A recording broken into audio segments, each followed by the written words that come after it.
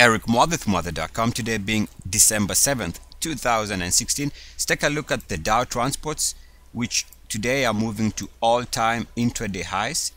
Might close at all-time daily closing highs also. Now keep in mind, there's a simple reason why we see this sudden acceleration over the last 3-4 weeks. As you know, the reason is because we are looking at the RSI since the early part of November, which has held above 69.1. The more it continues holding above 69.1, expect this move to continue. Not necessarily day to day, but as long as the RSI on the weekly is above 69.1, expect to see continued strength on the Dow Transports. Take a look at the daily chart for the Dow Transports, and it's very simple to see that since this move here in early November, which is this period, the Dow Transport has held above 69.1 on the daily chart also, which explains this explosion to all-time highs based on the fact that the RSI has refused to go below 69.1. Now we know this for a fact that whenever it's above 69.1, this is the period when a stock or a trading instrument is absolutely at its best and at the strongest level ever.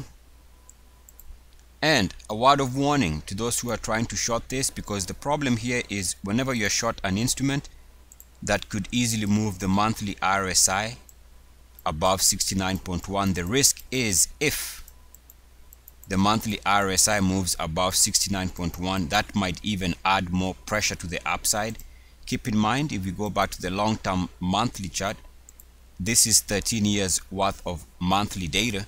You can see that ever since we moved above 69.1 here in 2013, which is this period here,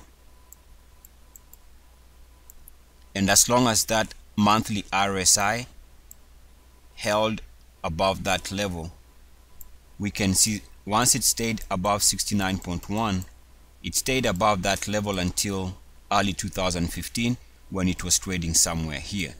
So all these gains came while the monthly RSI was above 69.1. So the risk is, if you're short this sector, just be careful, because if it moves above 69.1, that's going to be an added layer of strength, which might even indicate higher levels. Otherwise, if you're short, you want to really watch this level, and what you want to see if you're short is that the monthly chart does not move above 69.1.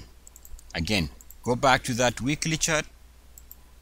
It should continue to be strong as long as we are seeing this action above 69.1, and it should continue trading well on the daily as long as the daily continues holding above that threshold, that magic number of 69.1.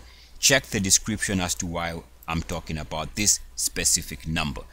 Peace and blessings. EACS.